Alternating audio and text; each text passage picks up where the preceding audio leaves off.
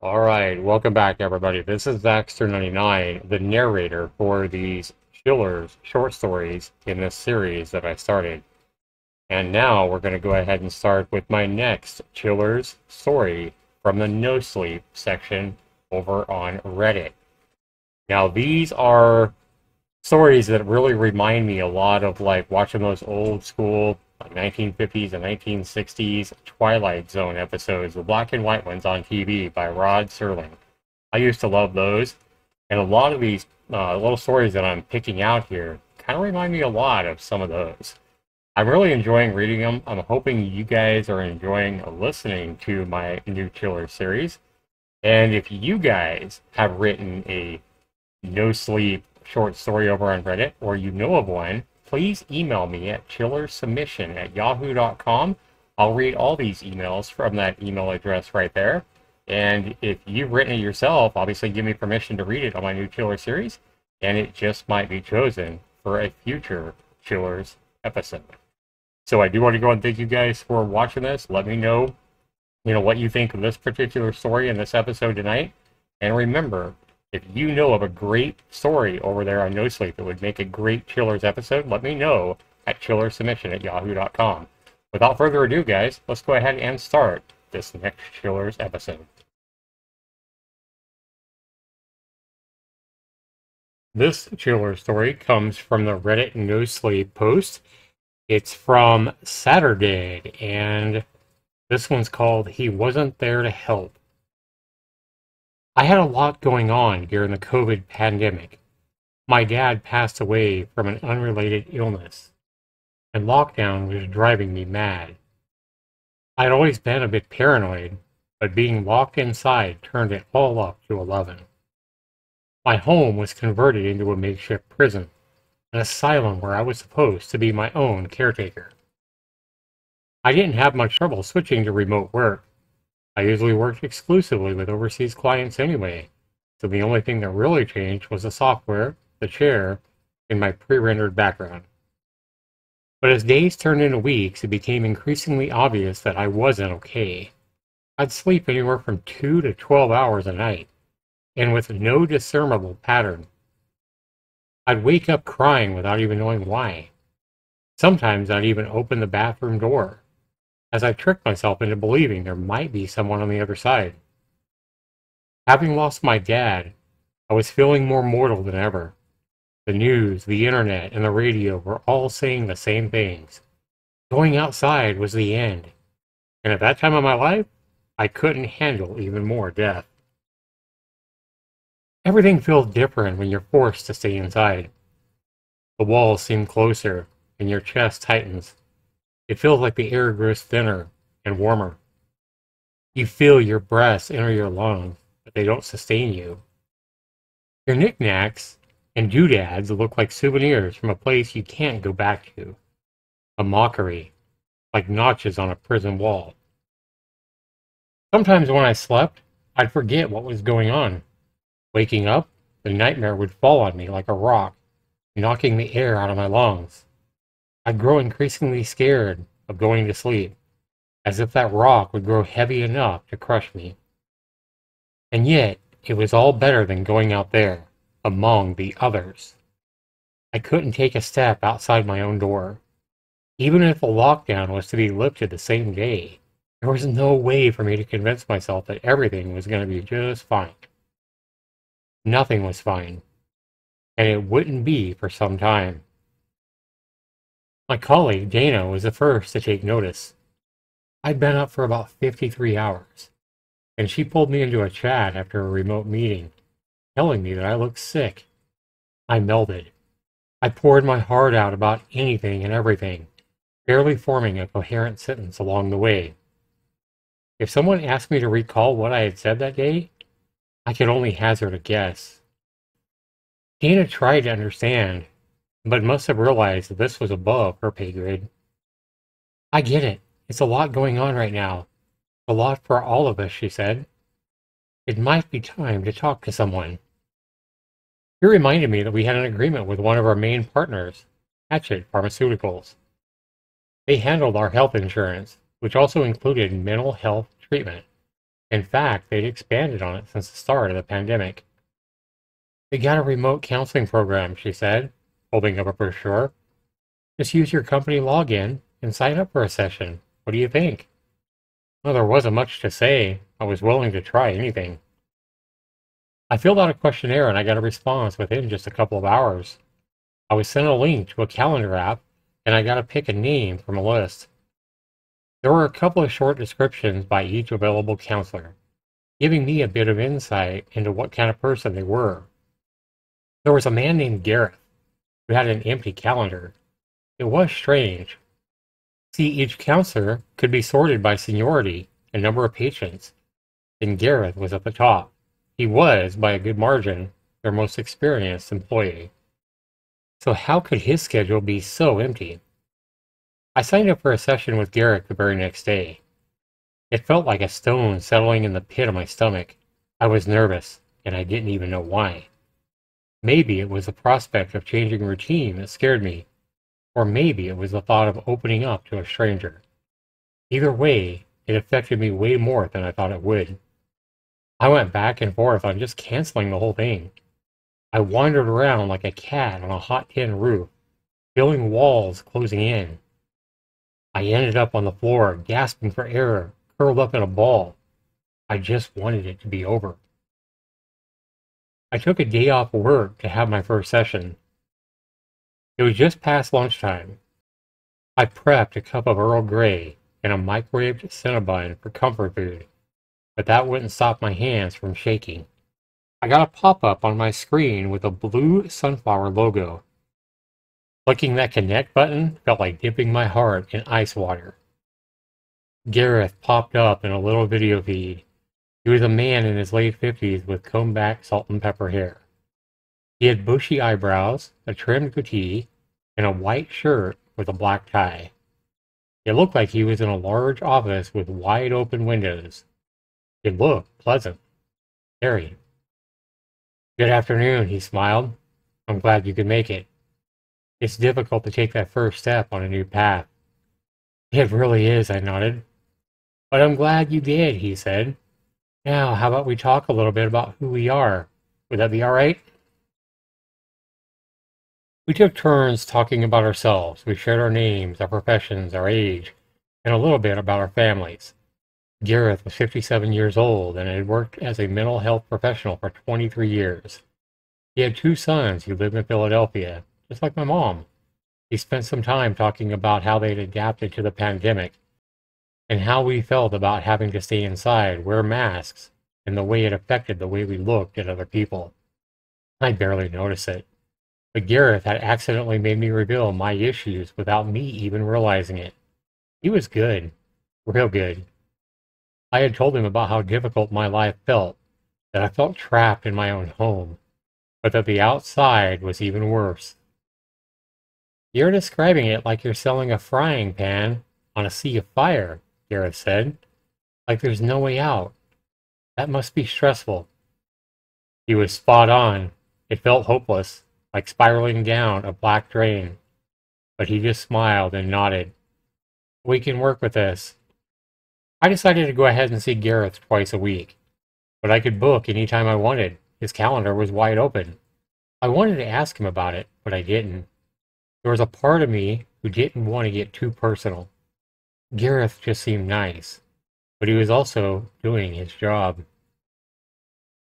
I was asked to sit by an open window during work hours as an exercise, a way to get used to the sounds of the outside world. It was nerve-wracking. Every passing car felt like a freight train, and every stray voice from a passerby felt like a threat.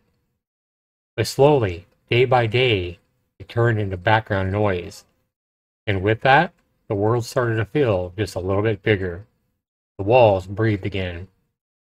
Over the next few sessions with Gareth, we tried a couple of new exercises, leaving the window open when I slept, leaving the front door unlocked during working hours. And by our 4th session, he asked me to try something new. About half an hour a day right before you go to bed, I want you to just open your front door, he said. Stand or sit there, taking in the sounds of the city.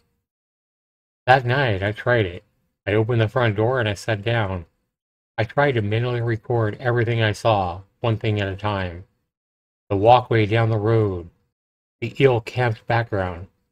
I counted the cars, the windows on nearby buildings, the light posts, the parking meters. I put some conscious thought into observing things from a whole new perspective. But through it all, the one thing that made me want to go back inside was the sight of other people. It wasn't just the threat of a spreading pandemic. People seemed nefarious to me, ill-willed, dark silhouettes roaming about in the night, their wants and haves a complete mystery. If the news were an indicator of anything, everyone was struggling to make ends meet. Everyone was a potential assailant. At best, they were indifferent. Perhaps I had it all wrong. Maybe it wasn't the virus closing my throat that was the greatest issue here. Maybe the real problem had been people all along. Looking at the nameless shape staring at me from the windows across the street, that sentiment felt more true than ever. The more sessions I had with Gareth, the more I realized my priorities were changing. I was letting go of my claustrophobic tendencies, but I couldn't help but feel threatened by the people around the neighborhood instead. Gareth seemed very interested in this, asking me to describe my feelings and mapping out my day. It was very thorough, and I got new exercises to deal with my anxieties. I was asked to record my nightmares and my worries. Another day, I was asked to write down stray thoughts on paper. Another day, we had a session about how to practically deal with intruders, and how it made me feel that there might be people out there who wanted to harm me. We talked about the many ways people could disappoint you, and how easy it was to just retreat from the public. But I didn't get a good read on Gareth. It seemed to me like he really wasn't trying to treat me anymore. The exercises he suggested did little but just zoom in on the worst feelings that lingered in the back of my mind. My anxieties were emphasized, not examined. But one thing that remained was my nightly routine to sit with an open door, looking out over the neighborhood. I'd stopped mapping the objects I could see, and instead was focusing on the neighbors, strangers walking past in the night. I had convinced myself that they wanted my money, my car, my brand name clothes. They wanted all of it. I had this feeling that if I were to leave my place for a night, I'd come back to it being ransacked, if I came back at all. It was easier just to stay inside. One of those nights, however, I saw something. On the other side of the ruined playground, there were a series of row houses. One of those doors were left wide open, and I could see the shape of someone standing inside the doorway. I could have sworn they were looking straight at me. They didn't move. Were they trying to figure me out? Was this some kind of warning? Over the next few days, I couldn't stop thinking about this potential someone. It's as if I could see them everywhere. And Gareth, he wasn't helping. He was asking for me to describe them, both physical attributes and their actions. It became a bit of a hyperfixation, and I couldn't help myself from seeing them in the corner of my eyes. But the fact was, something was happening out there. I'd see the same person every night, staring at me from across the street. I'd hear footsteps outside the night. Sometimes when I slept, I swear I heard something messing with my letterbox. I felt ridiculous, and I knew I was exaggerating. But was it really all just make-believe? It was a Tuesday when, once again, I logged in to have a session with Gareth. The weather was rough, and some construction work had cut off my high-speed internet. I had to rely on spotty mobile Wi-Fi, and the approaching storm didn't help. Gareth connected, but it took a bit longer than usual. He had the same half-smile as always. I noted that he seemed to have good weather, which was a bit of a surprise. I thought he lived in my area. "Mr. Martin," he said, "I'm glad you could join me." I froze. I checked my webcam, making sure it was working properly. The resolution was a bit spotty, but there was no question about it. My face was clear enough. My name is not Martin. Not only should Gareth know that, but he could also see and hear me. It was very strange. I was completely caught off guard. Of course, I said. Wouldn't miss it. Gareth sat completely still, looking straight ahead. He was silent for almost a full minute, and then sort of sprung to life. I thought that maybe the storm was interrupting the Wi-Fi, but it seemed to be working just fine. Maybe there was an issue with Gareth's calendar app. But then again, if that was the case, how come he didn't recognize me? Have you been keeping up with your exercises? He asked. Yeah, I said. Yeah, I have. So let's hear about it then, he continued. What did you learn? About what? Gareth leaned back in his chair and chuckled. It was a warm sound, but there was something hollow in it. Then the screen froze, and in a heartbeat he was back to leaning forward, looking straight into the camera. About your target. I barely had to say anything. This Martin person had come to Gareth for an issue similar to mine, something he had diagnosed as a general anxiety disorder. It seemed like Gareth had poked and prodded Martin in a way that focused their issues on an external threat. Other people. A neighbor. I stood up, stepping away from my laptop and leaving the conversation running. I peered out of my living room window. What do you think I'll do to this neighbor? I asked.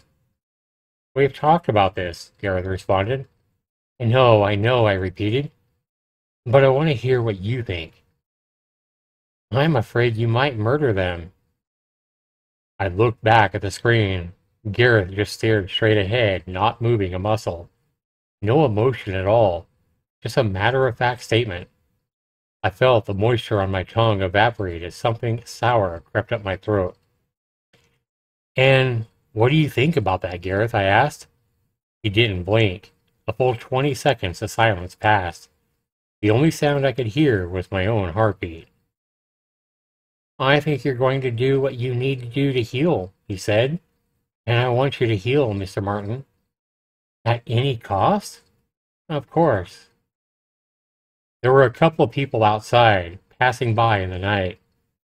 Someone with a thick coat, another with a trucker cap, one with a backpack, another with her phone. Some with their hands in their pockets. Someone holding something dark. A gun? A knife? But no one stepped up to my door. No one came knocking. But there was someone standing in an open doorway on the other side of the playground, looking my way, like they'd done so many other nights. Maybe they were making a difficult decision.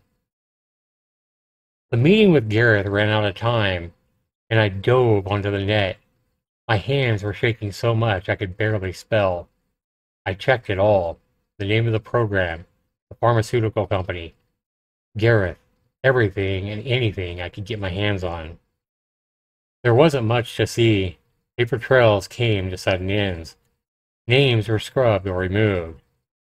Most people working on the platform were hired as outside consultants, and there was no way to trace what kind of money they were making or where.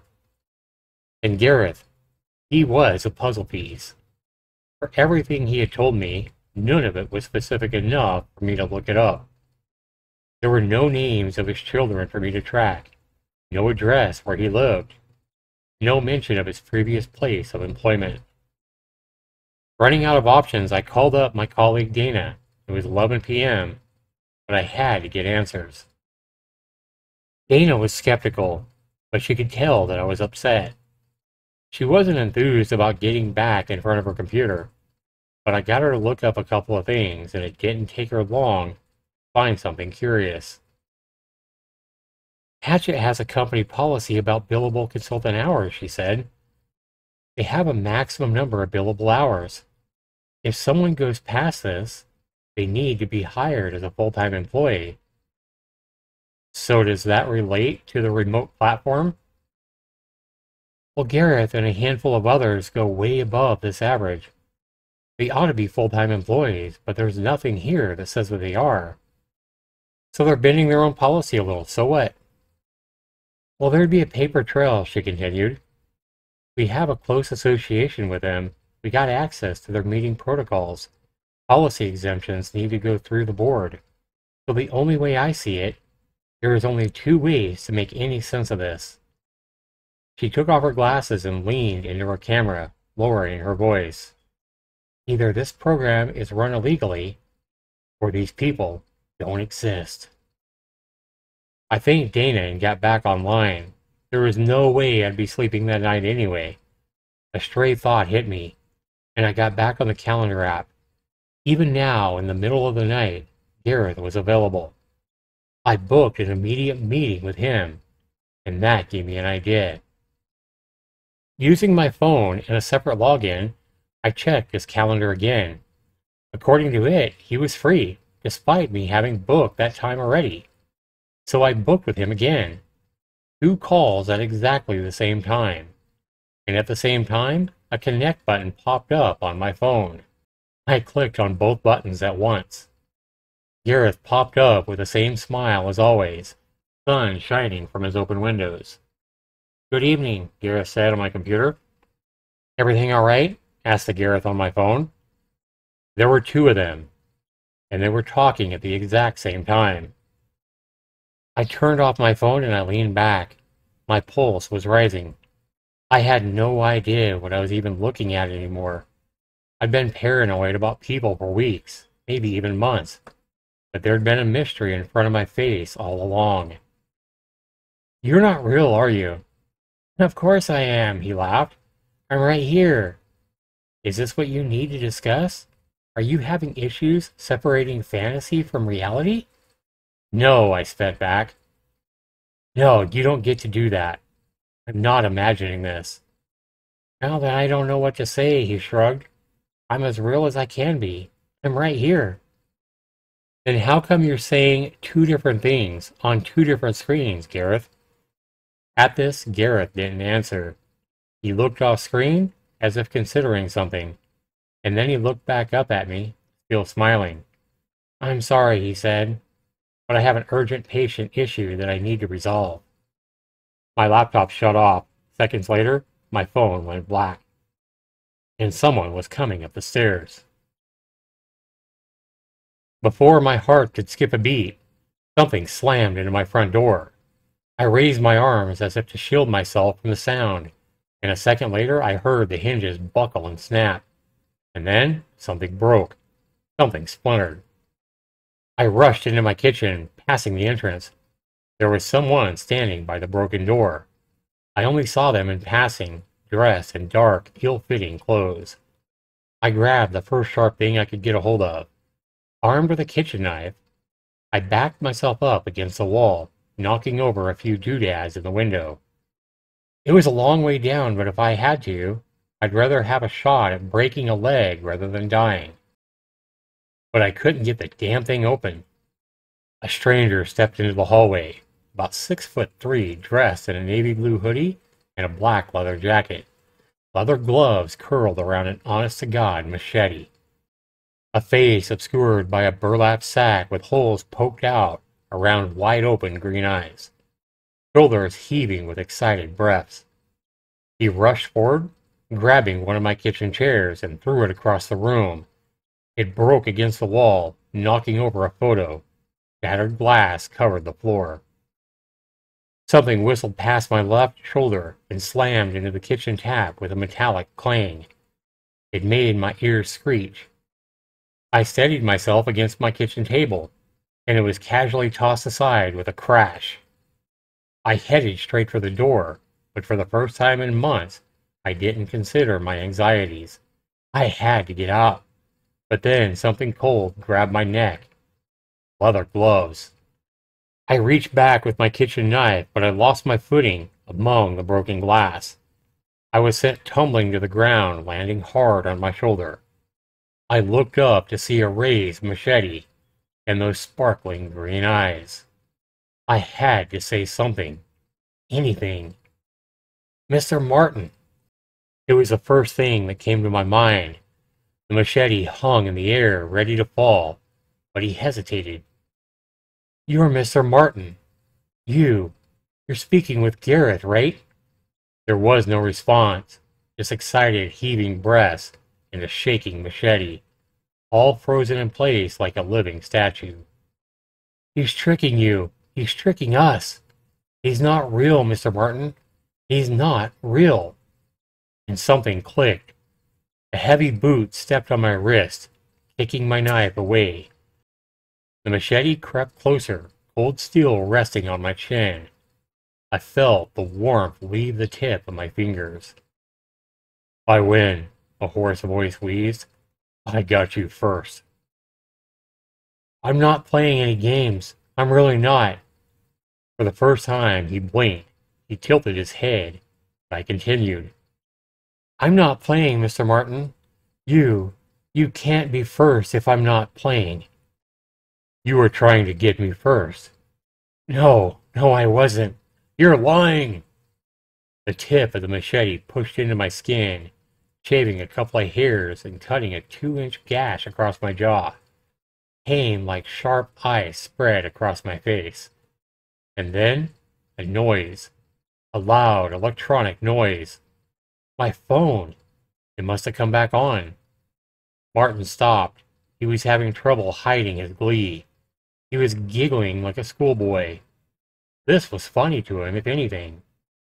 Answer it, he chuckled. I want them to hear this. I took my phone out, and it was Dana. Answer it, he replied. Put it on the speakerphone. So I did. Dana's voice came through.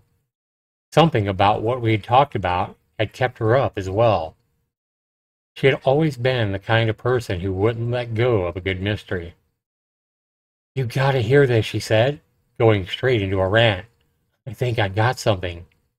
I held up the phone for Mr. Martin to hear as Dana explained her findings. It turned out the program wasn't supported by our healthcare deal. It was just registered as a support feature. And it was included in the same paperwork. It was never literally spelled out as a healthcare service. Looking into the fine print, it was specified as a technical support feature. Do you get it? She laughed. They're not a mental health care provider at all. They're hired to handle data collection. What? I whispered. They're gathering data. That's their primary function. Data like mental health problems, stress-related issues, ages, locations, trends, dreams, and wants. Or how fast they can get us to kill one another. And Dana laughed. I looked up at Martin, but he wasn't laughing. The machete pierced my phone as he flicked it across the floor. His eyes sunk. He didn't look as excited anymore. His shoulders slumped with a loud sigh. You're not playing, he wheezed. No, I'm not. He took his foot off my arm. I could feel the warmth running back into my fingertips. With a casual stroll of someone headed to the supermarket, he headed for the exit. Without looking back, he shared a few parting words. I would have won. Over the next few days, we lost access to the program. Dana and I couldn't do or say anything. It turns out they had baked more than we'd anticipated in terms of service. It explicitly stated there was an experimental service and wasn't to be used as a substitute for conventional mental health care. It was all just data collection, some artificial program meant to get people talking, engaging them and pushing them to tell them more and more and more. Not aiming to help them or guide them at all, but just to get them to return, talk, and stay engaged with the platform. And this Martin guy? It turns out there was no neighbor with that name at all. There was, however, a man who had been found dead in the row house across the street. He had been slashed to pieces and kept in plastic bags in a bathtub. Someone had been squatting there since the beginning of the pandemic. Someone who the neighbors described as a strange man with bright green eyes. I think Gareth was just keeping this murderer engaged, poking him to go further, to do more, and to stay occupied. I don't think it was a conscious decision. It was just algorithms. Oddly enough, I think my paranoid tendencies have eased now. As the pandemic came to an end, I figure something as absurd as this whole thing won't happen to the same person twice. No matter what I run into out there, I don't think it's gonna be another killer. It's freeing in a way. If I can survive this, hell, I can survive anything. Unless Mr. Martin thinks I'm ready to play.